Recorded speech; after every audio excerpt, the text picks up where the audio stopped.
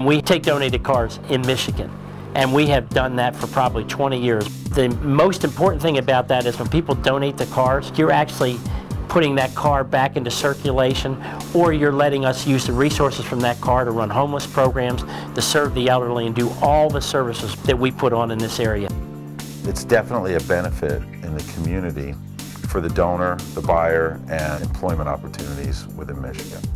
We have a Cars Helping People program. People with very limited income can come in and buy those cars and have permanent and safe transportation. Under that program, we actually have mechanics that work on donated cars. Our facility has 21 bays for mechanics to work on vehicles. We try to maintain 200 or more vehicles on the lot at all times that are road ready and ready to be test driven.